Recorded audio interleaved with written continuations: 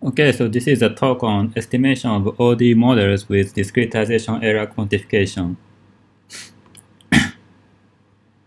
Okay, so in this study, we consider estimation of ODE models, differential equation models, from noisy observations. So estimation here, we mean the estimation of unknown system parameter or unknown initial state. So for example, this is the equation model of Fitzhugh-Nagumo model for neural firing. So this is a two-dimensional ODE model, and there is a system parameter A, B, C, and also there is an initial state V0 and R0. And in practice, we often do not know about A, B, C, or V0 or R0, so we want to estimate them based on observation data. So for such problem, the one usual method is to fit numerical solutions like Euler solution or Runge-Kutta solution to the observation data. But such a data fitting procedure has a limited estimation accuracy, especially when the numerical solution is not so accurate. So in other words, we have to account for the discretization error in estimation of ODE models. So the key idea of our study is to consider discretization error as a random variable. So such idea is motivated from probabilistic numerics, like a study by Conrad et al. For probabilistic integrators of ODE. So based on such key idea, we develop a method for estimating ODE models with a discretization error quantification. So technically, it has the form of iteratively related least squares, and technically we use a method of isotonic regression and adjoint system. So the detail is explained later. By using such technique, our method attains a robust estimation by using a numerical solution of differential equations. Through quantification of the reliability of numerical solutions based on the data. So the preprint of our study is on arXiv. Okay, so now I talk about the background of ODE estimation and discretization error. So this is the problem setting. So suppose we have a ODE model with unknown parameter theta of this form. And theta may be an initial state of the ODE or some system parameter. So in general, theta could be both. And then for the data, we assume this observation model. So the observation data y of k is generated by this equation. So here H is some linear map, and the R of k is observation noise, which is modeled as a Gaussian noise with covariance gamma. And then we consider estimation of theta based on the observation data y1 to y of y capital K. So how to solve it? So this is an example of our problem. So here the theta is only initial state, initial value. And here we are considering a one-dimensional ODE. So in this figure, the x-axis corresponds to the time and the y-axis corresponds to the variable of differential equations. And then this blue line is the trajectory, the true trajectory of the ODE. And the blue points are observations generated from this exact solution. And based on these blue points, we want to estimate the initial state theta, so the black circle. So for this problem, if we know the exact solution of ODE, then this problem is simple because we can do MLE explicitly. So because we assumed that the observation noise is Gaussian, the maximum likelihood estimator is obtained by least squares method, so by this equation. So yeah, so if the ODE can be solved explicitly, then this is just a least square But in practice, we don't have exact solution, closed form solution of ODE. So we have to substitute some kind of numerical solution, x tilde. So one simple way is just substitute x tilde like this form. So we call it a quasi-maximum likelihood estimate. But such method may be not good because the discretization error, the difference between x tilde and x may be not negligible in general. So in such case, it is not clear if by using the x tilde we can obtain a good estimate of theta. So this is a intuitive picture of the initial value estimation case. So the red line corresponds to red curve is a numerical solution x tilde. So in such case, the difference between the red curve and blue curve, the discretization error is not negligible. So by just using a red curve to fit blue points has a non-negligible bias. So the estimation accuracy becomes worse. So the question here is, can we obtain a better estimator by accounting for the discretization error, the difference between exact solution and numerical solution? So here is the intuition of our study. So the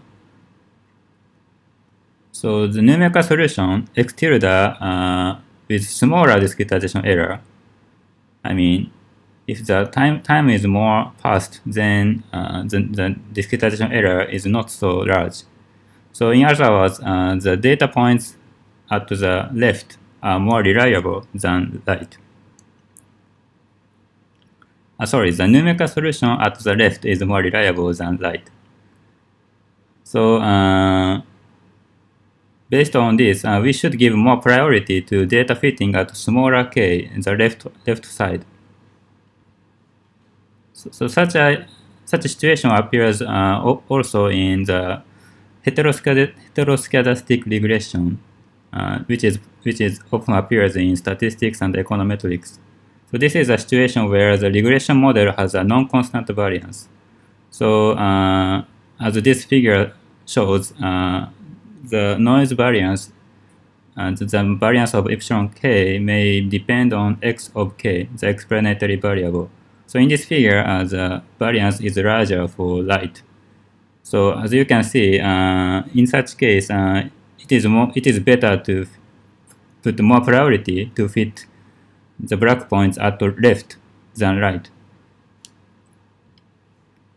And indeed, in such case, the MLE, maximum likelihood estimate, is written as a weighted least squares. So here, the weight is written by W of k, and which is equal to the inverse of variance of noise. So in other words, if the noise variance is large, then the weight becomes small. So it means that this estimate gives more priority, larger weight to more reliable, the smaller variance samples. So in this case, the weight becomes larger at left, and the weight is smaller at right. So by using such method, we can balance the fit of depending on the reliability of the data. So we use such idea to estimate differential equation models. Okay, so now I explain the main idea of considering discretization error as a random variable. So first we rewrite the model. So we consider discretization error as a random variable. Such idea is motivated from a recent trend of probabilistic numerics. So for example, there is a paper by Conrad et al. To do a probabilistic integration of ODE. So in those studies, they model the discretization error C of k as a Gaussian random variable. So here we assume that the discretization error C of k is a Gaussian variable with covariance v of k. And also the observation model is written like this middle equation. So by combining these two equations, we obtain the bottom equation, which describes the relation between the data y of k and the numerical solution x tilde. So here we introduced E of k as a sum of discretization error and observation noise. And because they are independent, we can just add to the covariance of each Gaussian random variable, and as a result, we obtain this covariance form of E of k. Okay, so now, in summary, we obtain this heteroscedastic regression model between the y of k and x tilde. So then we want to solve it. We want to use it to estimate theta. But then the problem is how to set the discretization error variance v of k. So v of k is the covariance matrix of the discretization error c of k. So in other words, it quantifies the magnitude of discretization error at the case step of numerical solution. So here we propose to estimate v of k based on data. So the key assumption here is to model the discretization error as a monotone function. So the intuition is that the discretization error should accumulate in every step of numerical integration of ODE. So because of this accumulation, the variance of v of k should be non-decreasing, monotone increasing. So this monotone order condition should hold. So we assume this. We introduce this order constraint to the covariance of discretization error v of k, and such order constraint appears often in mathematical statistics, and the estimation of a parameter under such order constraint is called isotonic regression problem, and it is well studied in the literature of mathematical statistics. Okay, so now we go on to the proposed method. Okay, so again, so this is the formulation of our problem. So the data generation model is like this. So the data y of k is generated by the relation between the data y of k and the numerical solution x tilde is written like this. And here we assume that the discretization error variance is monotone increasing. So corresponding to that, we have a order constraint for the this sigma square parameter. So under this order constraint, we estimate the parameter theta and also the discretization error variance sigma. So we estimate both of them by using a maximum likelihood estimate like this bottom equations. So we maximize the log likelihood with respect to theta and sigma. Okay, so I don't explain the technical detail, but let's introduce the residual term R of k like this. Then, based on the Gaussian assumption, the log likelihood is written like this middle equation. By using this log likelihood representation, we can write down the MLE like this optimization problem under order constraint. So we want to minimize this objective function with respect to theta and sigma under the order constraint on sigma. So we solve this minimization problem by alternating minimization with respect to theta and sigma. So in other words, we use iteratively related least squares to do a maximum likelihood estimation. So we iterate the following two steps until convergence. The first step is update of sigma. So here the update of sigma, this is actually has a form of isotonic regression problem in statistics. So this is a minimization of a convex function under the order constraint. So So we can solve it by using a combinatorial algorithm called PAVA. So this is efficiently solved in closed form. Then after updating sigma, we update theta. So here, the update of theta is based on the weighted least squares problem. I mean, so once we fix sigma, then the problem with respect to theta is like this bottom equation. So this is a weighted least squares problem. So for such problem, we solve it by a gradient method, the nonlinear optimization method, like a nonlinear conjugate gradient or Quasi-Newton. So to do that, we need the gradient of the objective function with respect to theta. And actually, there is a method using an adjoint system of the original ODE model to obtain the exact gradient of the numerical solution with respect to initial condition theta. So I don't explain the detail, but there is a result by Sanselna for using a symplectic partitioned Runge-Kutta method to obtain the gradient efficiently. So by using this technique, we solve this updating of theta numerically. Okay, so now we show our result of numerical experiments. So here we show the result on Lorentz model. So this is a three-dimensional ODE model of this form. So the trajectory looks like this figure. And for this model, we want to estimate both initial state and system parameter. So there is a three initial state, x1, 0, x2, 0, and x3, 0. And also there is an unknown parameter, sigma, rho, beta. So based on our observation data, we estimate both initial state and system parameter simultaneously. So here is the observation setting. So we observe three variables x1, x2, x3 at discrete time points like this figure. So this black dot shows the observation data. And here the black line is the solution of Euler method. And red and blue curve, actually they almost overlap. They are a solution by Hoyne method and Runge-Kutta method.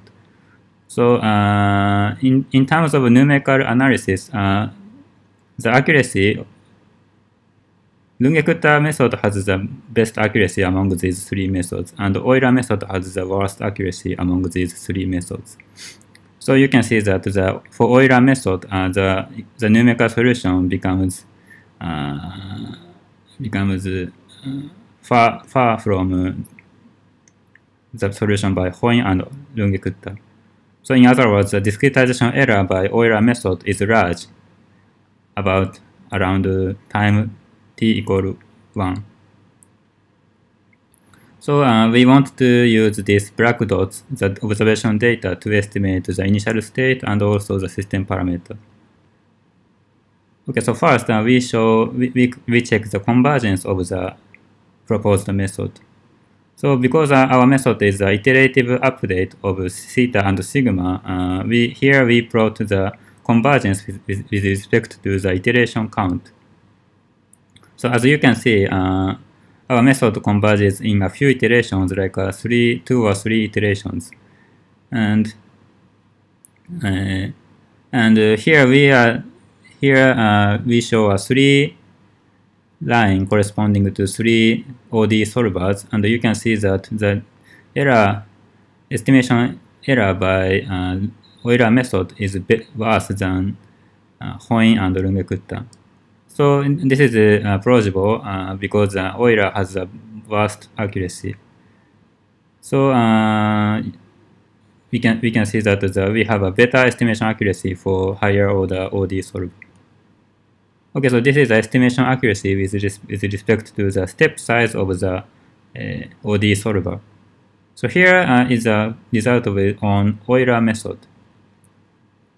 And here, as you can see, the error becomes smaller when the step size is smaller. So yeah, this is also plausible because when the step size is small, then the numerical solution should be more accurate. And as you can see, the IRLS, our method, has better accuracy than conventional method. Here, conventional method means just fit the numerical solution without any weighting. And here, the IRLS 1, 2, 3 means the iteration, the first iteration, second iteration, third iteration. Okay, so in this way, our method improves estimation accuracy by accounting for discretization error. This is a result on Runge-Kutta method, and actually in this case, the Runge-Kutta is very accurate for this model.